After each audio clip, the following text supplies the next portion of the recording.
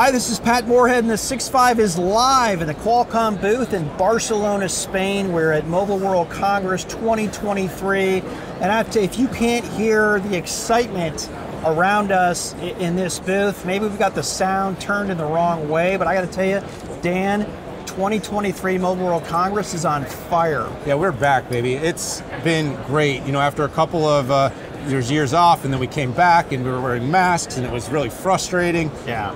You know, the energy's good, but also, you know, you can just tell with what's going on in the economy, people are focused. Yes. They are here to do business. We've had some great conversations. We got another one right now. That's right. One of the biggest trends out there, biggest discussions in the industry is AI. And I want to introduce Cristiano Amon, CEO of Qualcomm, who has been in AI for 15 years. Cristiano, welcome back to the show.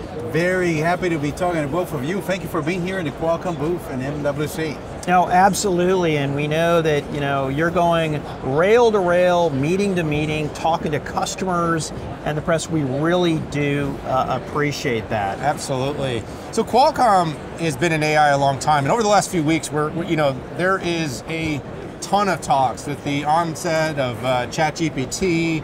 There's been news and headlines, and you've been in the business for more than a decade, maybe even 15 years that Qualcomm's been in AI. Give us just a little bit of a rundown of sort of Qualcomm's overall perspective on AI and utilization. Absolutely, happy to. And finally, I think the opportunity for Qualcomm as an AI company is here, right in front of us. You know what is interesting?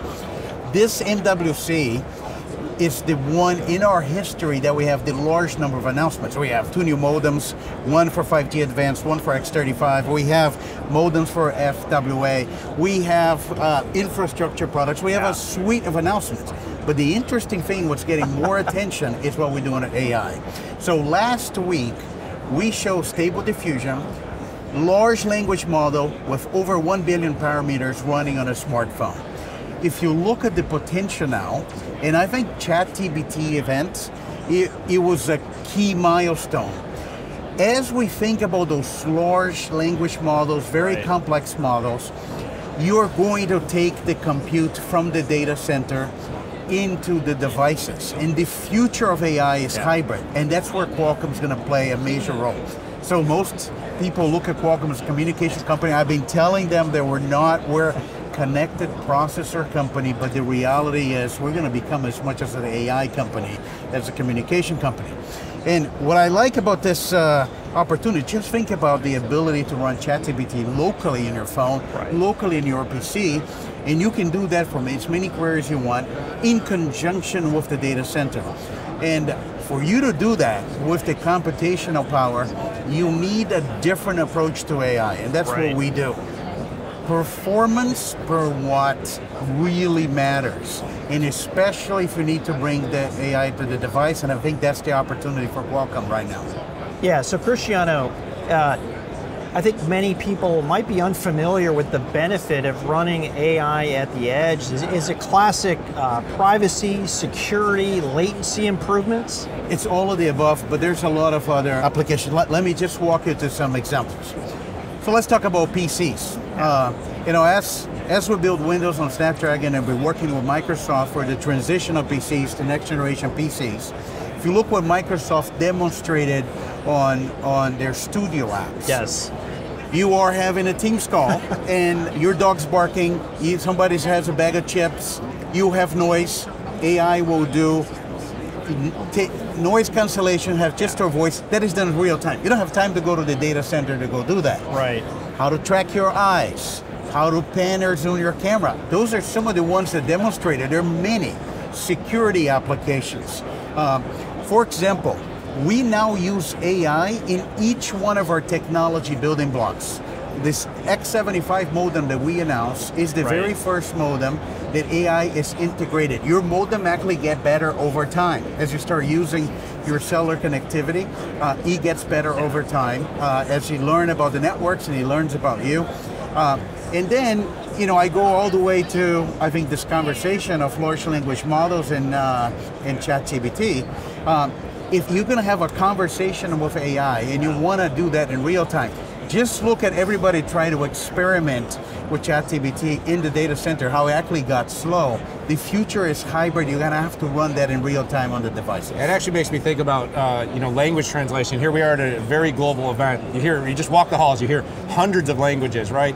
Could your smart device be doing all that translation in real time? You could be wearing your wireless earbuds and you could be hearing these conversations, being able to engage with anybody in any part of the world, zero latency. And then I also think about, Cristiano, sustainability, because the amount of power that it takes to run these workloads at the edge has to be significantly less. Is that a couple good examples as well? Look, absolutely. Let me just pick on translation. Yeah. And I remember we demonstrated this for the first time using AI a couple years ago on a Tech Summit. Yep. But it's here now. You can see a video and AI will automatically put subtitles for you. You can do real-time translation. And I want to talk about the power thing, because the power, it's an interesting conversation.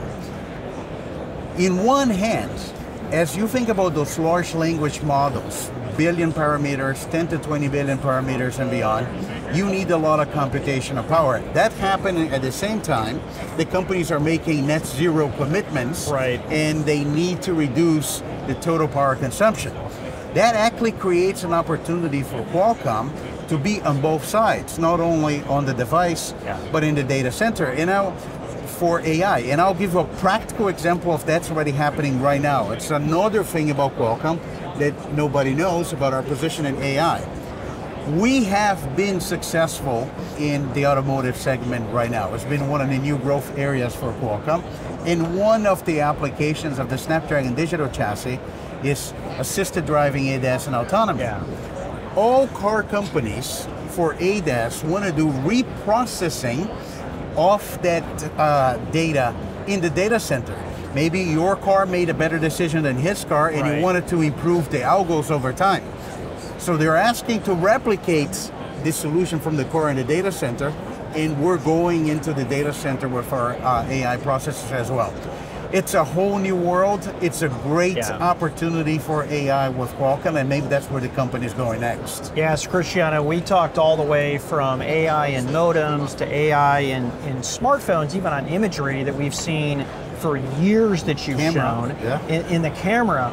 I'm super excited about the PC, because quite frankly, the PC really needs a wake-up call, especially on the Windows side, and bringing generative AI capabilities to the PC, I think is going to transform the experience, even in little ways, even finding something you want on your files, being able to do that real-time video magic that you talked about. But one thing I'd really love to see is Qualcomm on the edge, the data center edge, being able to crank out workloads at peak efficiency. There's one thing, after covering your company for almost 15 years, is when it comes to efficiency of doing things, whether it's raw compute, AI, whatever workload, once your engineers get a target, you go for it, and more times than not, you're successful at it.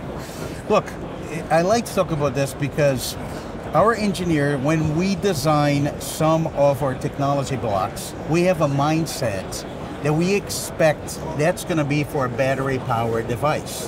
So therefore, power, it's not separated from performance. And it's becoming quite interesting how you see that comes into results for the company. That's why when we got in the automotive industry, it was a no-brainer, because we have such a disruptive performance per watt in an electrical car. How much electricity you're going to consume, it matters. You won't put a server in the trunk of a car, that's not going to work. But the interesting thing is this conversation about running large AI models. When we show our demo of Stable Diffusion, one thing that was my favorite thing to read, there was one tech analyst, I won't say who it is, but there's one tech analyst that basically said, what Qualcomm did is remarkable, and here's the reason why. You can run the same model on a GPU card that goes into desktops. You can imagine who that company is. And he said, yes, Qualcomm did in 15 seconds. That particular GPU that I pointed to, we're doing half the time. But Qualcomm did with 200 times less power.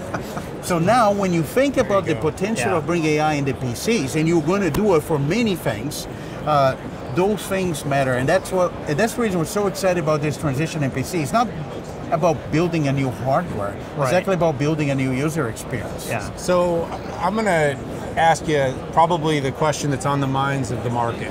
You know, we're hearing a lot of names. You hear about Microsoft, Google, there's an arms race, right?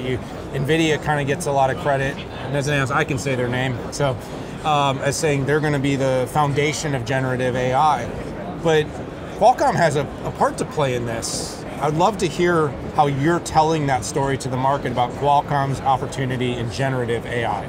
Look, I will basically describe this in a very simple way. You have one question to answer, right? One question to answer. Do you believe the future of AI is everything runs in the data center, or you believe in a hybrid compute model or a hybrid AI model that you have to run in the data center, the edge cloud, and the device?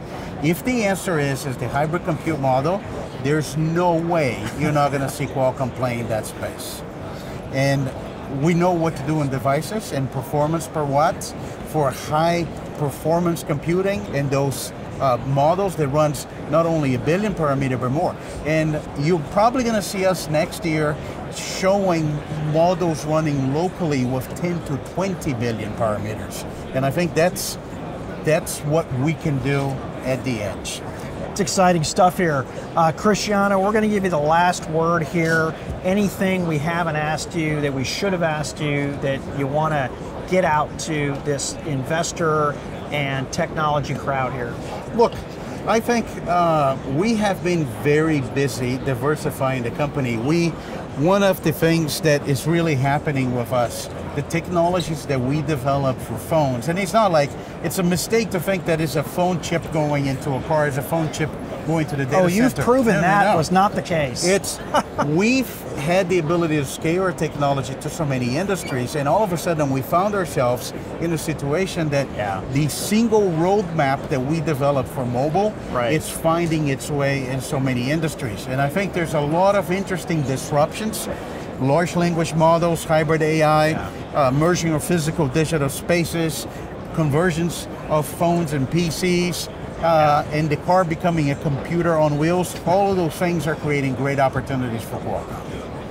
Cristiano, want to thank you for coming on the 6.5 again. I think this is his third time. Third or fourth He's always a very generous guest with his time. And we really appreciate that. And I'm glad you answered the question though, because like I said, I think the world really is fascinated by what's going on in generative AI, but the whole picture, to his point, is that it's not all going to happen in the cloud and in the data center. And listen, that's big. I'm not aware of anybody who doesn't believe that hybrid multi-cloud is the part of the future. And I think sometimes the industry gets in its camps, right, of what can happen and what it doesn't. But I think it's ready. I think we're time for the next big disruption out there. AI on the edge, the deep edge in devices is going to be a thing, whether that's smartphones, cars, PCs. You have elements of it in the carrier edge. You have elements of it in the hyperscaler data center. You have elements of it in the on-prem data center. So, Cristiano, can't wait to see what you have up your sleeve. Very good. Thank you. Good talking to both of you, and looking forward to the next time. Definitely. All right, everybody, there you have it. Thanks so much for coming here. We are in the Qualcomm booth. This is the 6.5 at Mobile World Congress 2023 in Barcelona. Hit that subscribe button. Check out all the episodes that we did here at the event, and then, of course, all of our shows all the time. For Patrick and myself, though, we got to go. See you later. Take care.